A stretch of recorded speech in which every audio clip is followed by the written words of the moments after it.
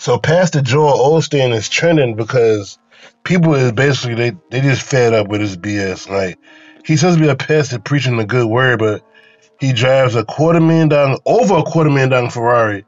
He got $4 million in forgivable PPP loans, and it's a lot of other things that he got, like this lavish that the people that come to his church does not have. And the number one thing that made people pay attention to him was when Hurricane Harvey came in around 2017, and his enormous church could have been a shelter for thousands of people.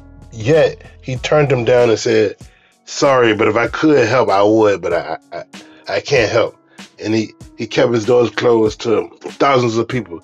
And him and people like him, they have these huge, lavish lifestyles. They preach one thing, but they do another thing. It's just pure blasphemy.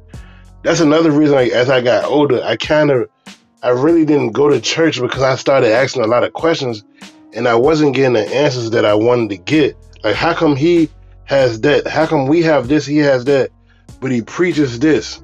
Nobody ever had exact answers for me in regarding questions like that. And of course, all pastors are not like that. A lot of pastors, they help out their community.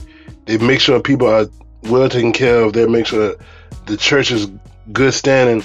But people like Joel Osteen, they buy lavish gifts with the church quote unquote donations and say, "Oh, Jesus wanted me to have this," or "A higher power said I deserve this," when at the end of the day, they just wanted it.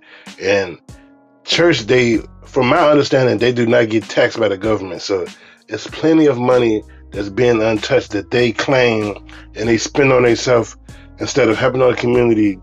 Like, it's literally so many different things that he could do with that money. He don't need no $250,000 plus Ferraris, huge lavish house.